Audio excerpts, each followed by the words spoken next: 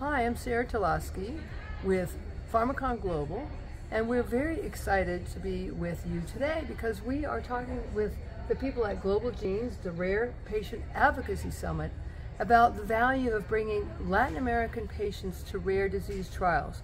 We're a strategic CRO that has a network of medical doctors to engage with the PIs all the way from clinical development phase 1 right through post-marketing. And a very important tool in the enrollment is our decentralized clinical trials platform with Jeeva. And Jeeva is with Dr. Harsh, who's going to speak a little bit about that further.